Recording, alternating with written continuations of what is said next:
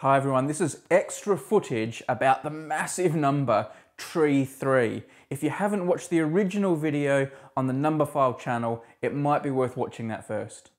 What is it good for? What is it useful for? What is this, any of this got to do with anything that's important? This is really important in proof theory.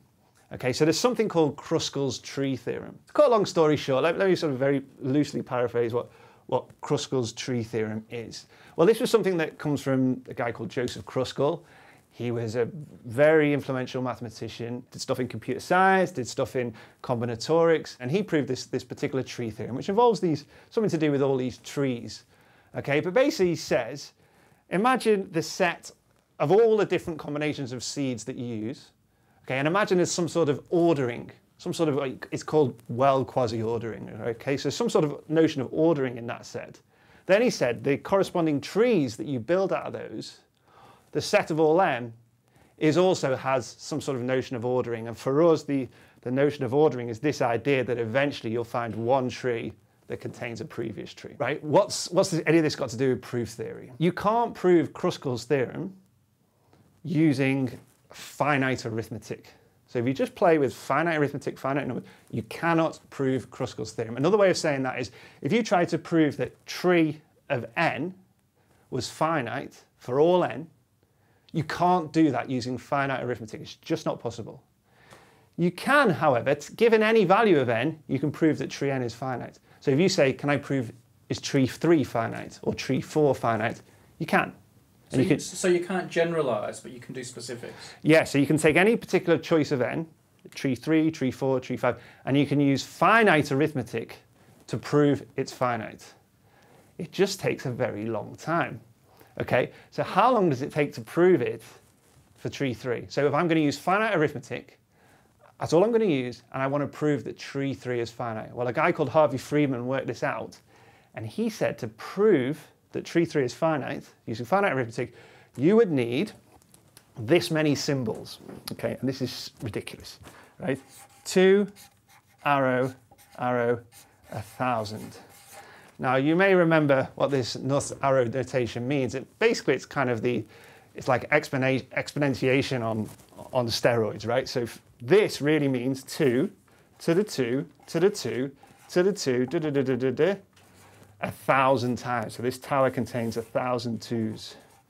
Okay, so this is how many symbols you would need to prove that tree 3 is finite using only finite arithmetic. What do you mean by symbols? You mean like plus signs? Yeah, essentially, yeah. Any kind of operation, yeah, those sorts of things. Okay, now you could use transfinite arithmetic, this whole game of ordinals and all that, and do things much quicker, right? And that's how you can prove it's true for all n, actually. But if you just want to use finite arithmetic, you need this many symbols. So presumably that hasn't been done. Well, let me see if let's ask, can it be done? Okay, so how fast could you do it? What's the fastest you could write down any one symbol?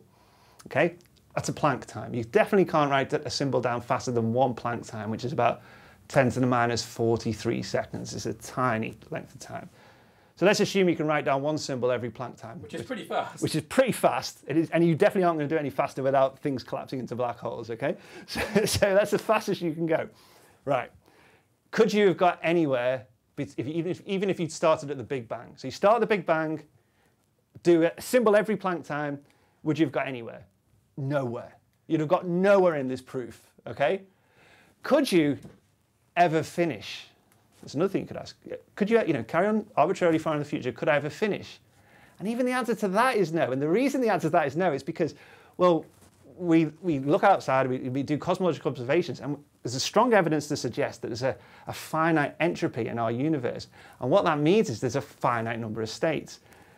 What that means is that eventually you'll get what's called a Poincare recurrence, which we've talked about before, and the universe will eventually reset itself. The universe will eventually reset itself. And that will happen after this Poincare recurrence time. So, which happens first? Do you finish the proof or does the universe reset itself? Easy. The universe resets itself way before. So before you're doing this proof and then, the universe resets itself. This is a disaster. So you can never finish this proof in practice. It's just crazy. So then you might ask, okay, right, so I can't actually write down this proof. This is going to the universe is going to reset itself before I get a chance to finish it off. Okay, could the proof just materialize? Well, let's just imagine it did.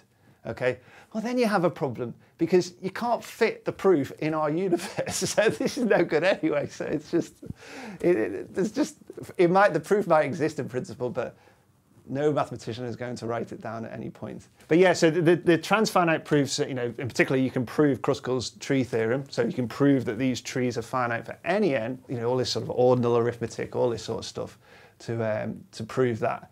But yeah, if you just want to use finite arithmetic, well, you can't prove Kruskal's tree theorem using finite arithmetic, but you can prove any individual tree number using the finite arithmetic. It just takes a really, really, really, really, really long time.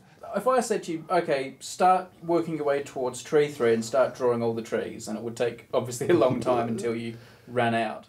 Well, we could kill the forest straight away if we wanted to, but yeah. What's the longest we could do? Yeah, absolutely, yeah. Does it excite you to think there is a number? Like, does it excite you to think there is this finite number just lurking I think out so. there? I think that's what's so cool about it. It's not that well, there's two things that I think are particularly cool about it. It's one, that it is finite, that this game, whatever happens, is going to end. Now, the universe might reset itself before it ends, but we won't go into that detail. But this game is going to end, right? The other thing that's mad about this, is absolutely crazy about it, is that you go from 1 to 3 to just something that's just unbelievably gargantuan. It's just, what kind of sequence does that? That's just mad, right? But you get these sorts of things in mathematics, and it's only in mathematics that I think these things really happen. I want to know what it is. It's just lurking out there. Like, it's too big for any kind of physical, anything in physics. Just, you know, you can't relate it to this process, to this number. It's just too big. Is it one of those cases where we know the last digit is a 4? No. Nothing. Only thing we know, so the only thing is that it'll take this long to prove how big it is. That's the closest we can get to touching it, and even that is just ridiculous. Often when we do these videos, there's on big numbers, there's some clever person will put on the comments, oh, I know a bigger one, and they'll put on this one, tree 3 plus 1. Okay, you've seen them, right? Okay, to preempt that, I want to do something a bit better. Okay, so. 3 plus 2? No, well, 3 plus 3? Yeah, okay, very good. Well, there's certain things that you could start writing down. One of them would be, of course, very simply, tree 4. All right, that's not so amazing. That's way bigger than tree 3. Okay, but so what, right? How about this one? Tree 3, but not tree 3. Let's put tree of tree 3. Okay, so now what we're saying is we've got tree 3 number of possible seeds. And we're going to ask, how many trees can we build out of there? That's off the scale.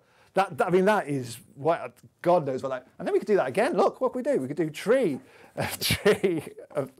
It's getting bigger and bigger, right?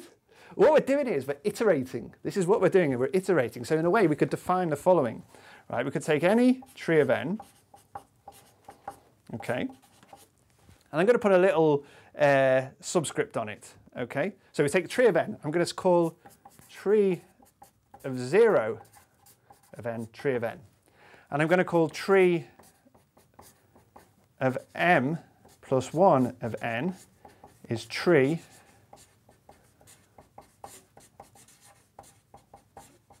of tree of m of n. So what it's saying is that I keep doing this kind of thing. I keep adding another tree. To increase this number by 1, I just apply tree again, right? So I could keep doing that. And I could just do it. And I can define this new quantity, which is tree of m of n, right?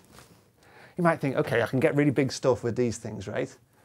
Well, but now I need 2 numbers to describe it. No, I don't. I can diagonalize. And I can introduce a new thing, which is tree n of n. So it's n applications of tree to the number n, right? And I'm going to call that tree bar.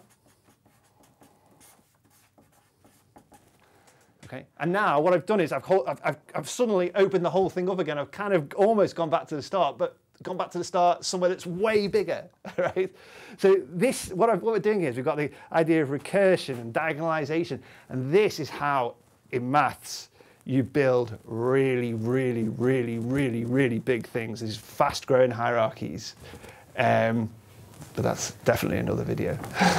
You know what the thing I like though is compared to like the infinite number of numbers, we're still just a drop in the ocean. It is. It's not. Yeah, that's true. It's true. It is. It's nothing compared to those guys. This is just way bigger than anything that you could even begin to imagine in physics. Does this make you happy? It makes me feel kind of powerful in a weird way. It's like knowing that there's this crazy number that, you know, someone will say, oh, say a big number. Oh yeah, whatever, tree 3 is bigger than that. You know, this thing, there's this thing out there that you've got all these physical processes going on in the universe all around you. None of them are anything compared to tree 3. Tree 3 could batter them. And then even if you came up with something that tree 3 could batter, I just do tree of tree 3 and I can batter it again. It just goes on and on and on. It's like it's suddenly you wield this incredible power that only maths can give you, I think. Well, if you're still watching now, you obviously like this extra material. Have you subscribed to Numberphile 2, the channel you're on now? If you haven't, press the subscribe button and maybe press the little bell to get notifications as well. Thanks for watching. We'll be back again soon.